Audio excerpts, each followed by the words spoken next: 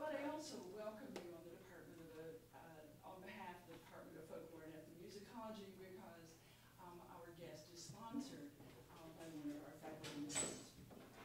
Most of you are probably aware that the Institute for Advanced Study was established to facilitate and encourage faculty research and creative activity. We do this in a number of ways. We do it by a series of inter- or transdisciplinary seminars. We do it by a named lectureship. But most of all, we do it by a series of visiting fellows to Indiana University. Any faculty person on any campus of Indiana University can nominate a fellow to come to Indiana University to collaborate or consult on a particular issue or question. We don't ask very much of these fellows, except that they give a public lecture so that their expertise can be shared beyond the confines of the people who are actually working with them. And it is, of course, that lecture that brings us here this afternoon.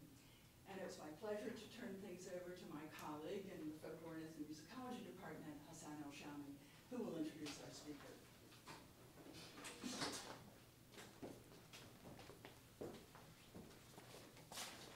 Good afternoon.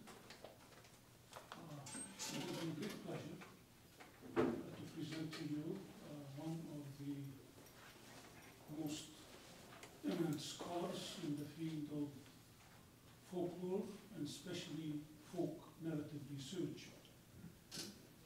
Professor Ulrich Marzolph is one of the editors of perhaps the most important work in folk narrative research today. That's the Encyclopedia des Märchen, a work that has been in progress for almost perhaps more than a quarter of a century and promises to continue for many more years. Those of you who are familiar with this publication realize that it is actually one of the foundations, for reference works, studies in folk narrative, legends, and anything that has to do with the art or the craft of describing life and or living. It's characterized by a great deal of precision, meticulous research, and continued value for interdisciplinary work. It is of significance to folklorists, folk narrative researchers, classicists, literary scholars, historians, and so forth. I have known Professor Marzolph for more than 15 years. We got introduced via one of his works. He has an incredibly impressive curriculum vitae, starting his publications in 1983 with work on Persian folklore. He did his dissertation on the typology of the Persian folk narrative. This work, which was published in 1984, is now a classic. It would be, quite redundant to actually start listing his publications, all of which are very impressive. However, he has actually distinguished himself in a number of areas, especially, the study of humor and the trickster. The trickster really cuts, especially Nasr al-Din Hoxha or Juha and so forth, that cuts across or actually presents himself in Turkish traditions, in Persian traditions, in Arabic traditions. And these are really language and cultures, all of which Professor Marzolph are at home with. He also has a number of works on Islam, folk life in Muslim societies and Middle Eastern societies, and especially in the relationship between life and the folk narrative. Today, his presentation is going to focus on a very significant work, especially in these years, In 2 years, the Arabian Nights will have completed 300 years of existence, or actually presence, in Europe. So to commemorate the translation by Antoine Galland, which represented the height of the romantic philosophical fascination with the East, there are numerous symposia being held out through the entire world. Professor Marzolph is going to discuss a significant topic that is narrative strategies that are actually used by, here instead of actually, say, oral tale tellers, but actually writers and tellers via writing, with particular emphasis on the Arabian Nights and the Arabian Night-like traditions. And one of his most important works that just appeared last year was a translation of what could have been another volume of the Arabian Nights. You know, see, that's the wondrous tales by Hans Wöhr. I can tell you, my admiration, for the translation and for the annotation of this work have actually been overwhelming. So I present to you Professor Marzolph.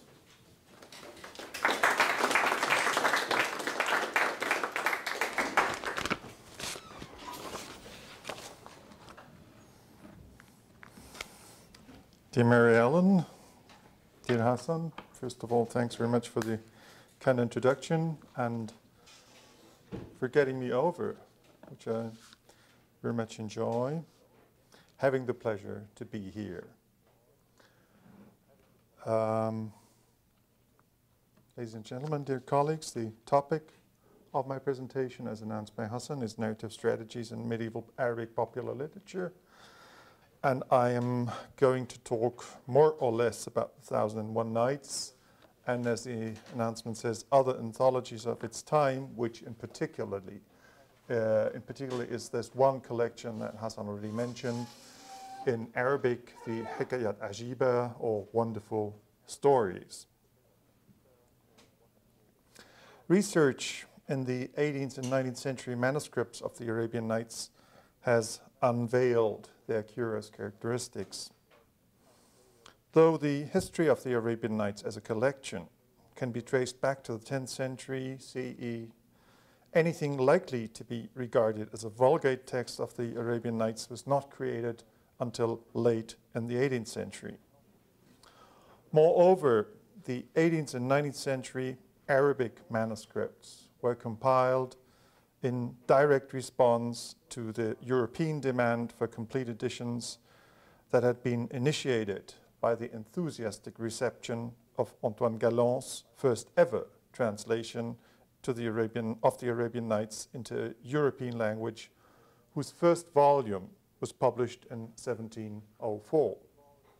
And that is particularly the reason why there are going to be worldwide celebrations of the 300th anniversary in 2004. In order to satisfy demand, the compilers of these manuscripts exploited a large range of sources additional to the basic stock of Arabian Nights tales.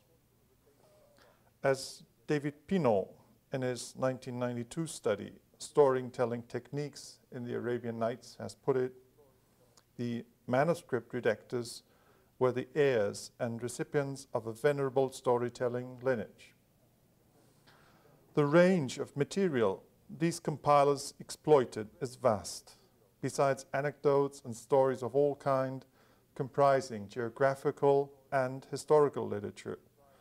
And so far, only parts of the narrative repertoire of the Arabian Nights has been studied in relation to their sources, such as most recently the small corpus of fables inserted after the tale of Omar ibn al-Nu'man. Out of the hundreds of anonymous narrative compilations in Arabic manuscript tradition preserved in libraries in the West and in the Near East, that might have served as a source of inspiration for the Arabic compilers in one way or other. One is of particular importance. While most relevant texts date comparatively recent, the unique manuscript published in 1956 by Hans Wehr under the title Al-Hikayat al-Ajiba, Wonderful Stories, according to paleographical evidence, was probably compiled as early as the 14th century. If this dating holds true, it would make the Hikayat older than the oldest extant manuscript of the Arabian Nights, the Galland manuscript, commonly supposed to date from the 15th century. While some scholars have seen the Hikayat as a fragment of the monumental compilation of narratives attempted by the 10th century author Al-Jahshiyari, it is highly interesting to note that they contain a number of tales also encountered in later redactions of the Arabian Nights. Rather than elaborating on the former hypothesis, which to my opinion is rather far-fetched, it is some of the latter tales I propose to discuss here. Out of the 18 tales contained in the Hikayat's only preserved volume, 4 correspond directly to tales included in the Arabian Nights. These are the tales of the Barber's brothers, Jullanar the Seaborn, Jubayr ibn Umayr and the Lady Budur, and Abu Muhammad Lazy Bones. This is the titles as the translation of Richard Burton gives them. A fifth tale, the one of the 40 girls, is represented in the Arabian Nights in an abridged form. And yet another tale from the Hikayat, the one of Sul and Shamul, is known both from a 16th century Egyptian manuscript and from a Tübingen manuscript in which it is broken up into nights, probably so as to be inserted into a redaction of the Arabian Nights then under preparation. Out of these tales common to both the Hikayat and the Arabian Nights, I have chosen 3 that in different ways are relatable to my topic of strategies. As a disclaimer, I should probably mention that I understand the term strategy in a wide notion, primarily in its relation to textual arrangements and the effects they have on the intended as well as the implicit meaning of a given tale. I'm going to discuss these textual developments as resulting from different objectives on the part of the narrators. These objectives are linked with narrative strategies by which tales are adopted to changing needs. With this theoretical remark in mind, I propose to discuss different versions of 3 tales as examples for 3 different types of narrative adaptation. The tale of Abu Muhammad Lazybones as an example for different interpretations in vaguely contemporary versions. The tale of Jullanar as an example for an Eastern tale gone west. And finally, the tale of the 40 girls as a highly adaptable scheme, preserving its main idea even in reduced versions. The tale of Abu Muhammad, the Sluggard, as Gustav Edmund von Grönebaum has rendered its title, is essentially the tale of an absurdly lazy young man who, with the help of a magic monkey, becomes incredibly rich. The tale begins with the Caliph Harun al-Rashid looking for a large jewel to be put in a particular place of the new crown his wife, or in the Hikayat, his sister, has had prepared. As Harun's treasury does not hold any fitting jewel, he's told that the only person likely to meet his needs is the said Abu Muhammad. Summoned to the caliphal palace, Abu Muhammad displays his richness lavishly, and when questioned about the sources for his wealth, becomes what Tsvetan Todorov has labeled an homme récit. He tells us who he is by telling his story. After this prologue, the actual tale starts as a first-person narrative. Abu Muhammad relates how, as a youth, he used to be so lazy as to drive his mother mad about him. Actually, the one and only occasion he ever got up was in order to ask a merchant about to depart for a journey to buy some goods for him. The merchant accepts, but later forgets about his promise, and only on the return journey buys a worn-out monkey for Abu Muhammad. This monkey turns out to be a magic creature who manages to accumulate tremendous riches in the name of Abu Muhammad by fetching jewels or pearls from the bottom of the sea. After the merchant's return, he hands everything over to Abu Muhammad, who becomes the richest man in town. Soon after, Abu Muhammad is made to realize that the monkey actually is a powerful demon who induces him to assist in acquiring a certain girl the demon has unsuccessfully wooed for a long time. As Abu Muhammad is given the girl in marriage, he destroys a certain magic spell protecting the girl, and the demon abducts her. Only after a strenuous journey in search of her, involving mention and sometimes practice of various magic devices, the girl is reunited with Abu Muhammad and both return home. This general outline fits both versions of the tale, yet they also contain several differences. Generally speaking, the tale is constructed in 4 parts. First, the prologue, introducing the protagonist and inducing him to relate his tale. Second, the first part, in which an apparently undeserving protagonist becomes rich with the help of a magic creature. Third, an interlude separating the lovers. And fourth, a second part in which the lovers are reunited and the demon is destroyed. The Hikayat version, moreover, starts with the Caliph Harun al-Rashid strolling around town with his vizier Jafar. As Harun witnesses Abu Muhammad's tremendous wealth, he returns home in an angry mood, only to be faced with his sister's request for the large jewel. His wrath is then further increased by the fact that his own treasury does not hold any fitting jewel, and he's thus forced to ask Abu Muhammad for help. This introduction enables the narrator to have Abu Muhammad summoned to the Caliph immediately, while in the version of the Arabian Nights, Abu Muhammad, who is not known to the Caliph, at first entertains the messengers lavishly before following the Caliph's friendly invitation. Besides this additional introductory passage, a few of the more significant differences between the 2 versions might be mentioned rapidly. First, in the actual tale's initial situation, both versions elaborate on Abu Muhammad's laziness. But while in the Arabian Nights, his mother assists him in delivering the money to the merchant, in the Hikayat, he walks all by himself. Second, when the merchant on his return journey is reminded of his promise, in the Arabian Nights, this constitutes a conscious act of remembering. In the Hikayat, the ship suddenly stops moving and is only relieved when the merchant remembers his promise. Third, in the Hikayat, the magic monkey dives for pearls in Oman, a place so near to Abu Muhammad's hometown in southern Iraq that the episode is directly followed by the merchant's return.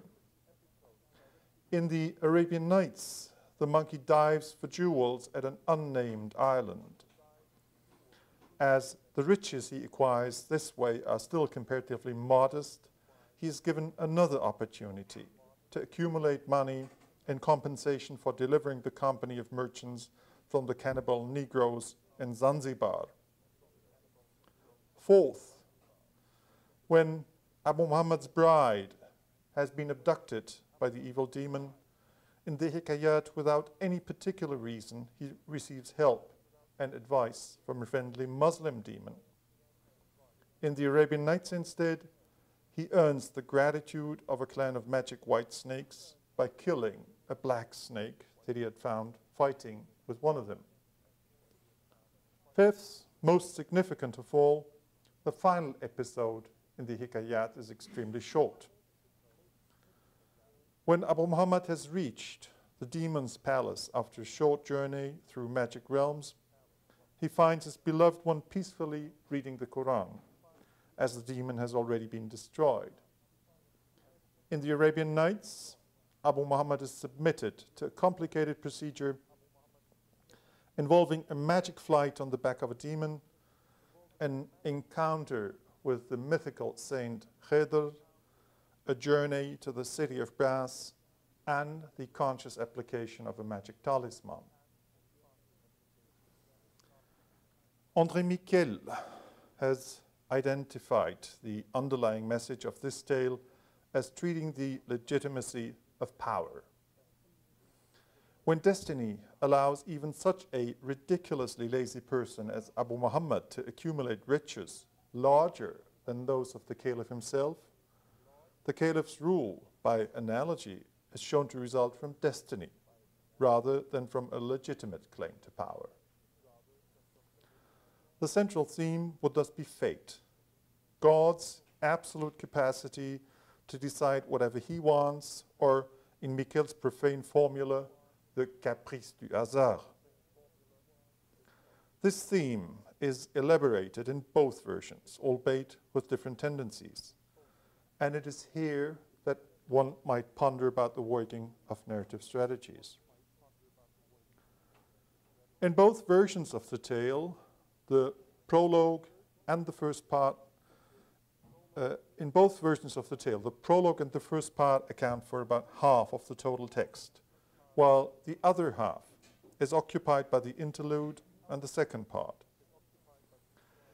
In the version of the Arabian Nights, however, the tale's final part accounts for about a third of the total text, as compared to a sixth of the total text in the version of the Hikayat.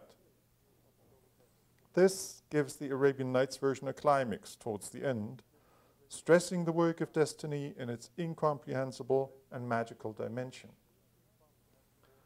The narrator of the Hikayat version, on the other hand, has constructed the final part in a rather pragmatical manner.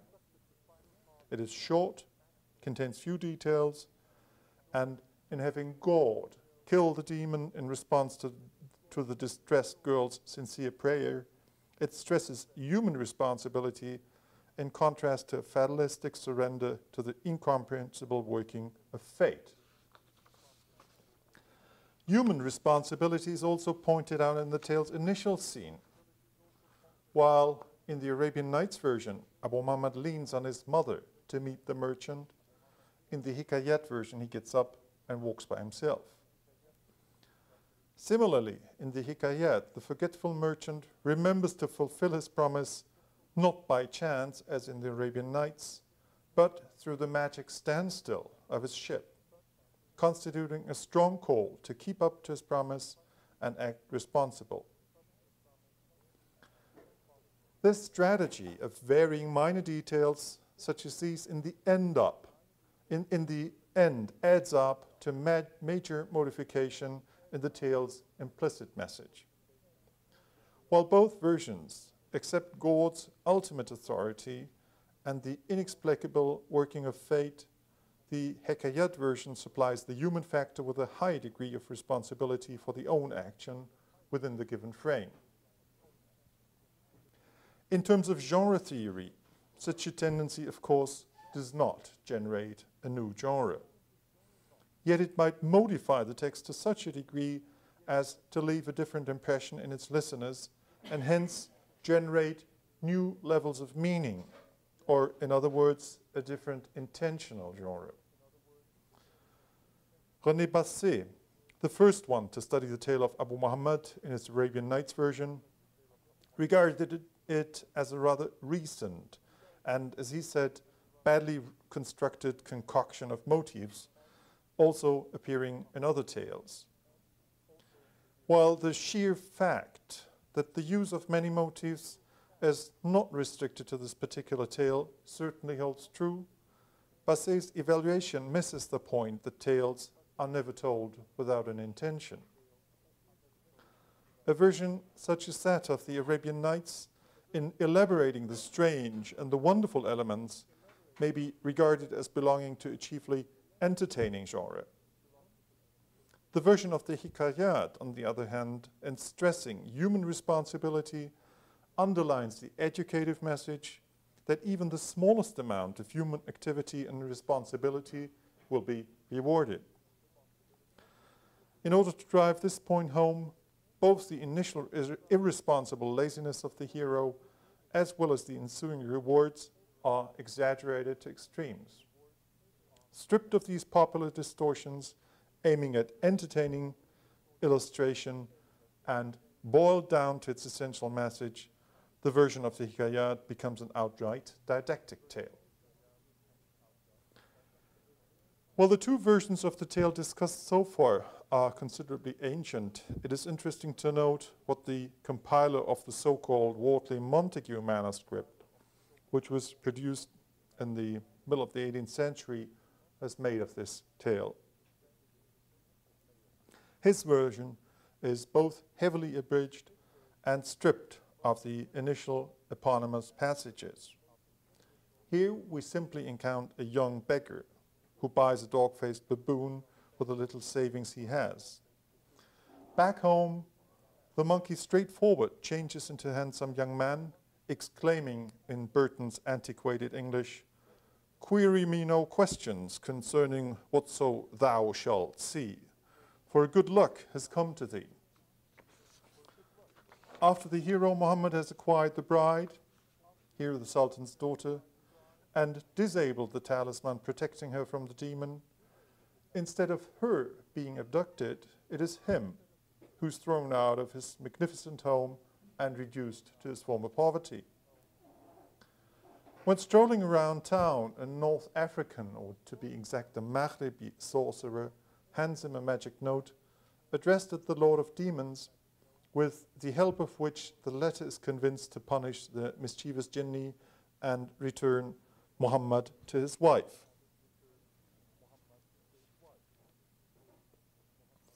Besides abridgment, what has happened here can best be characterized by the term rationalization.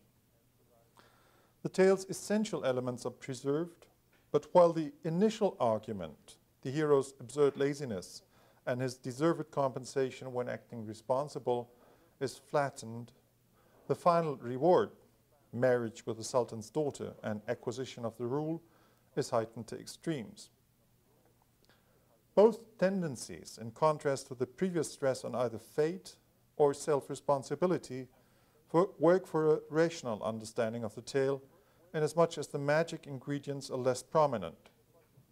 Neither are the monkey's wonderful capacities elaborated, nor the destruction of the girl's talisman, nor even the young man's adventures in search of his bride.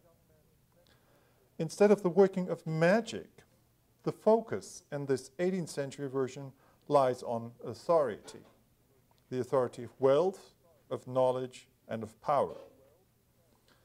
Even the mischievous jinni is not destroyed by a magic procedure.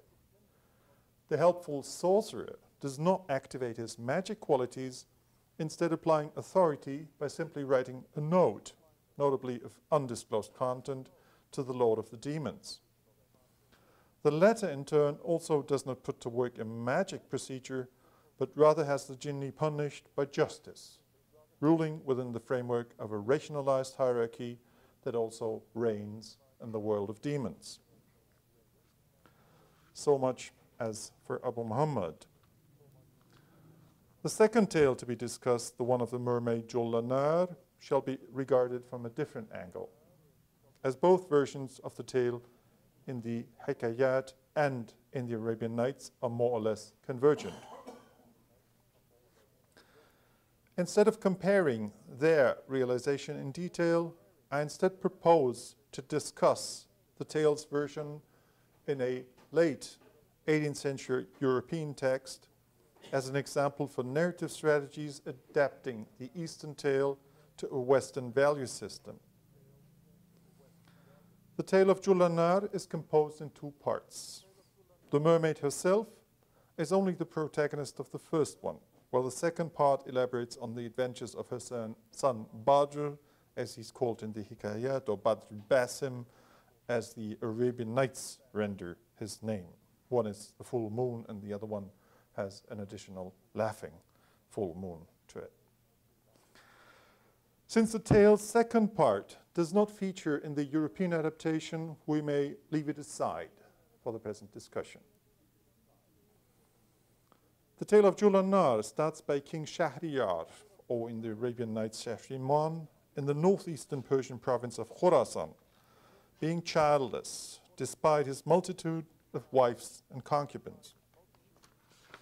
One day he's offered a slave girl who is extremely beautiful but refuses to speak. He falls in love with her and, while neglecting his other wives, dedicates his time only to her. When she's become pregnant, she finally speaks to him and informs him that she's the daughter of the king of the ocean.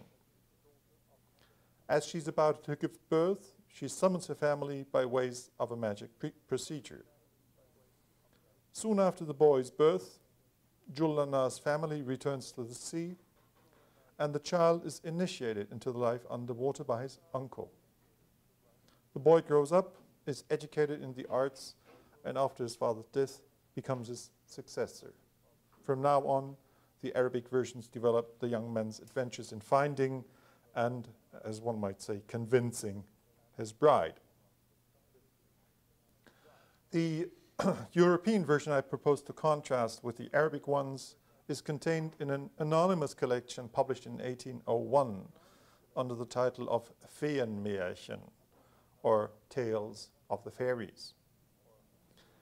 It introduces the young ruler as an Oriental named Ahmed, who, though his harem is full of beautiful women, is craving for love rather than sensual pleasure. One night, Ahmed overhears a female voice lamenting the separation from the beloved one, and later finds out that he himself is the object of love. While Princess Geldena, as she's called in the German text, in further contortion of Antoine Gallant's rendering Gulnar, is forced to return to the sea with her companions, she's caught the next day and immediately brought to the ruler's presence. Even though Geldena does not speak, Ahmed is madly in love with her, sets all his wives free, as the text verbatim says, both marry, and she eventually gives birth to a son. Only then does she summon her family, and her father releases the magic spell that made her speechless. In a lengthy passage, her father explains that Geldena had transgressed the rules of the submarine world by falling in love with a human. Accordingly, her family had been forced to repudiate her. Now that her human husband has proved his true devotion to her, they are allowed to accept her again. The son is taken away by his uncle, who educates him and only returns him when Geldena 2 years later is giving birth to a second child, this time a daughter.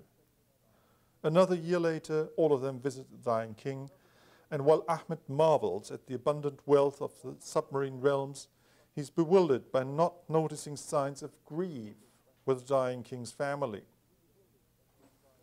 After they return to the world above, they live, as the text makes us understand, happily ever after, and never again does Geldena visit the submarine world she originated from.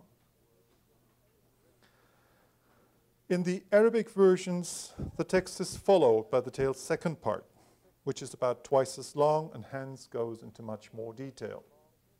In consequence, the first part is reduced to a mere introduction.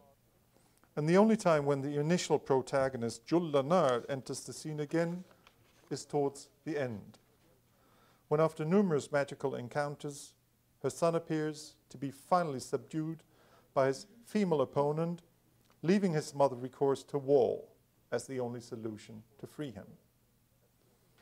Even though the introductory passage is linked to the following part in several other ways, one might easily imagine the second part having been narrated on its own.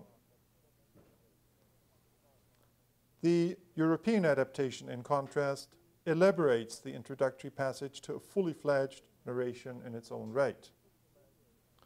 Moreover, it introduces a number of traits and arguments rooting the tale firmly within the contemporary European value system. Galland, at the beginning of the 18th century, had introduced the tale into a world of feudal order and courtly manners. A century later, the value system had changed. Instead of considerations about the feasibility of arranged marriage, the concept of individual love is now key. Instead of chance, it is her love that brings Gildena to the king. It is her love that makes her being repudiated by her people, and it is her husband's love that makes her family finally accept the situation. A recent comparison between Galland's original French text and its German translation by Johann Heinrich Voss at the end of the 18th century, vaguely contemporary with the Feenmärchen, has extracted similar tendencies working in that German translation. Whenever Galland would elaborate on courtly atmosphere, since his work addressed the French readers at court, Voss would transfer the like passages to the context, manners, and intellectual horizon of urban citizens constituting his own audience. Similarly, instead of wealth in the Arabian Nights, in the Feenmärchen, it is now social responsibility that counts. The wonders of the sea are depicted with a certain awe, but eventually they only serve as a matrix for further reflections. The inhabitants of the submarine world dwell in gold and silver, yet they depart with their wealth freely, even though, to be exact, in exchange for food. Moreover, they do not grieve for things gone by. Incidentally, the latter trait, besides showing similarities to another tale of the Arabian Nights, the tale of Abdallah the fisherman and Abdallah the merman, is repeatedly stressed in other tales of the German collection in which human foibles are criticized, with particular regard to exaggerated emotions. These characteristics are typical for the literature of the time, which is firmly impregnated by the atmosphere of the Enlightenment. And other tales in the collection explicitly contrast the former Dark Ages with the presently, that is 1801, enjoyed enlightened days. Obviously, the Oriental tale serves but as a background against which other ideas may be developed, this also being a general characteristic of contemporary European literature. In this particular case, the German narrator follows the strategy to introduce and underline moral as well as social concepts in order to develop the submarine world into a kind of future vision for humanity as a humanistic utopia. The third tale from the Hikayat to be discussed is a particularly peculiar case. The tale of the 40 girls features a young man, the youngest of 3 princes, who's repudiated by his father for having interpreted the letter's dream as an evil omen. Saved by a compassionate executioner, the prince reaches a castle that is inhabited by 40 warrior girls. As he hides in their castle, they aim to find him, but as they stay home, one after the other falls in love with him and fails to betray his existence to the others. Finally, their leader meets him, also falls in love and declares him her exclusive lover. One day, as the girls have to depart for some business, she entrusts him the keys to the treasury so that he may enjoy himself. Only one of the doors is not to be opened. Needless to mention that curiosity leads our hero to that particular door, and when looking into the room through a crack in the door, he notices a beautiful horse. Much to his surprise, the horse knows human speech, and invites him to free her. Even though at this very moment his beloved one arrives, he follows the horse's advice and flees. This is as much of the story as is relevant for the present discussion. The further turn of events has the prince, with the help of the magic horse, marry another princess and find out that his former beloved, that is the leader of the 40 girls, the enchanted horse and the princess are actually 3 sisters. Later, he's reunited with his former beloved, together with his 40 sons, already grown up, and eventually even meets his father, who forgives him and entrusts his own kingdom to him. In the Arabian Nights, the equivalent to the story constitutes the third and final episode in what is called the third Qalandar's tale.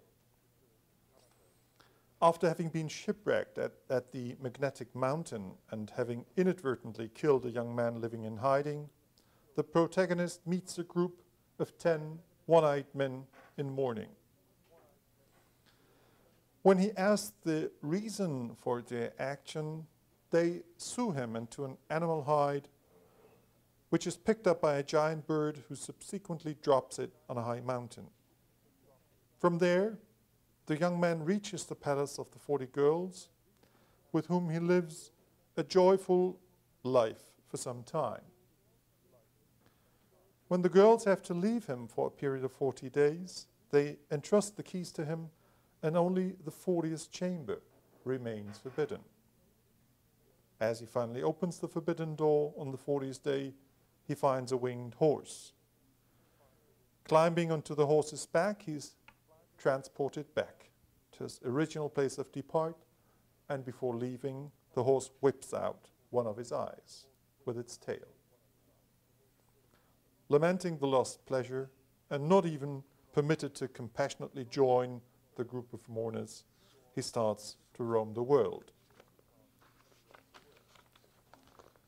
Claude Bremont has pointed out closely related variants of the latter version in the first tale of the Persian poets Nizami's Haft Peykar Bahram Gur, that's early 13th century, and in the fifth tale of the equally Persian Sindbad-Nama. These tales, both of which are older than any of the Arabic ones, in their turn have given rise to numerous popular adaptations of the theme, repenting anything that cannot be changed is of no use. These tales usually follow the structure: first, gain of fairy wife; second, transgression of taboo; and third, irretrievable loss of fairy wife. In Arabic, 2 of the tales collected by Eno Littmann in Palestine and Egypt contain closely related episodes. In one of these, corresponding to one of the Palestinian folktales published by Hans Schmidt and Paul Kahle, the narrators did not content themselves with having the protagonist submerge in eternal grief. Instead, the king who listened to his tales feels perfectly justified to have the protagonist executed because of his stupid action. In another variation of the theme, the so-called Bulaq edition of the Arabian Nights, probably resulting from lacuna, offers a highly reduced version of the third Qalandar's tale, in which the originally separated second and third episodes are merged. As in the second episode, the hero watches a group of people preparing an underground mansion. As soon as those people have left, he uncovers the mansion's lid, enters, and then comes the lacuna, as towards the end of the third episode, wanders through 39 beautiful gardens. When opening a door, he finds the magic horse that brings him back to the 10 mournful youths and hits out one of his eyes. This version, by way of its Persian translations prepared in the Qajar period, was also popular as a separate chapbook until mid-20th century Iran, and might have given rise to further variations of the theme in oral tradition. As the available texts show, the motif of the horse hidden in the forbidden chamber predominantly offered itself in order to illustrate the particular theme of pleasure lost, or as Claude Bremont again has put it, est là sur le passé. The protagonist at first experiences pleasure to the extreme in what Robert Irwin and his companion to the Arabian Nights has termed a joyous celebration of sex, which in the narrator's perspective obviously consists of extensive sexual relations without feeling responsible for the consequences in terms of emotional bondage or offspring. The hero's responsibility is then put to the test by pointing out a taboo and thus granting him the potential to transgress it. A test he inevitably fails, both for psychological and structural reasons.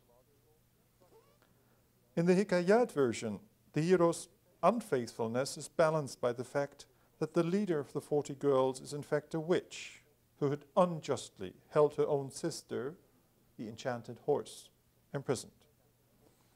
As the ethics of success discussed in relation to the Arabian Nights by Peter Molen permit an unjust act to be countered by another one of the same kind, the hero not only escapes unharmed, but is richly endowed with women, children, wealth, and power.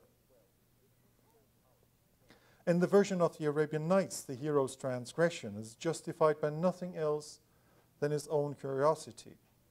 In consequence, he's reduced to his former state, which, after living through the utmost joy in the castle of the girls, he now experiences as another extreme. While both versions employ similar motifs, the argument they elaborate are different, and so are consequently the narrative strategies employed. In the Hikayat version, the tale of the 40 girls constitutes an integral part of the narrative. It is linked to the tale's introduction by the heroes wandering in the desert, which eventually leads him to the castle of the girls. And it is also linked to the tale's further development in that the horse has a crucial role in advising and helping the hero. Any dramatic turn of events after the transgression of the taboo would hinder the tale's further flow.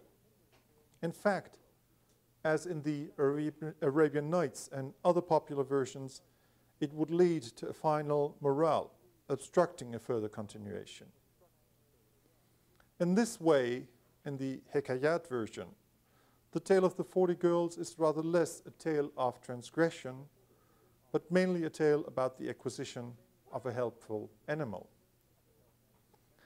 The actual method of acquisition is not exactly typical of the genre, where friendly behavior towards the supernatural in need, as in the case of the fight between the black and the white snake in the tale of Abu Muhammad, appear to be more logical.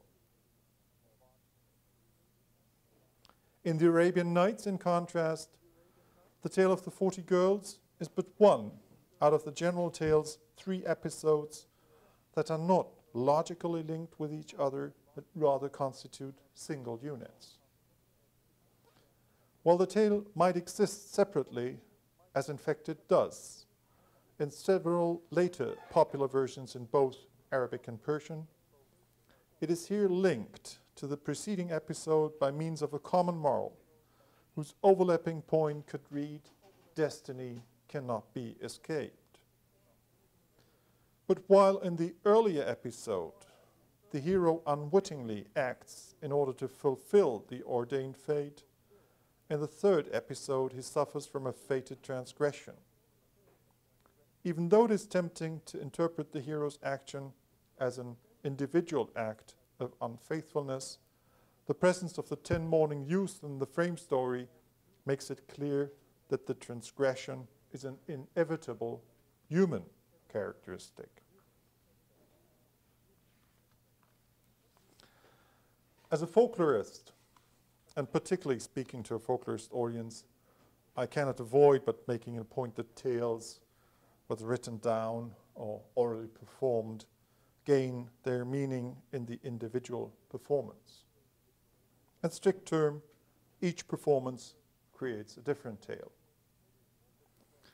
While performance in oral tradition means the recitation of a tale to a listening audience, in reference to literature, performance in the first place refers to a given tale being fixed in writing, and only in the second place implies the reading of a tale by a specific individual. A researcher's perspective in reading tales written down further complicates matters.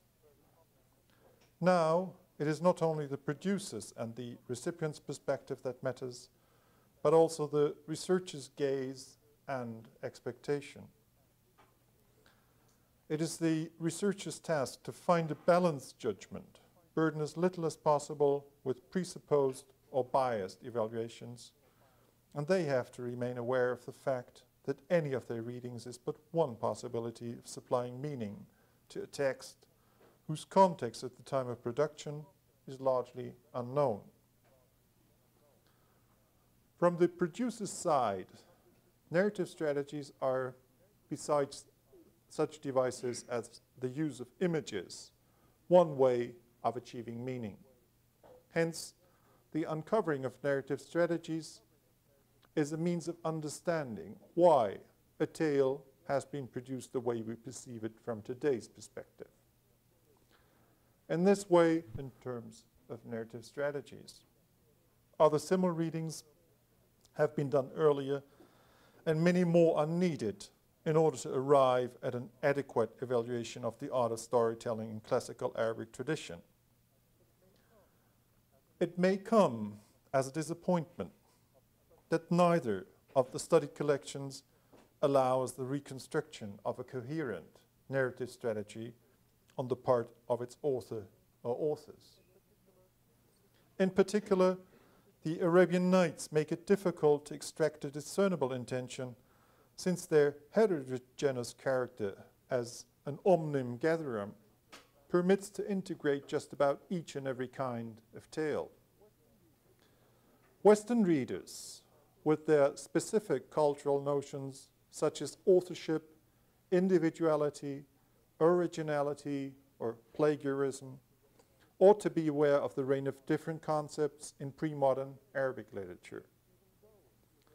Even though the Arabian Nights may appear as a haphazard collection, put together for the simple joy of numerical integrity, the narrative universe they offer is not only marvelous, but also highly instructive in its embedded cultural notions that may, in the end, enable us to learn more about the Islamic other than the face value pretends.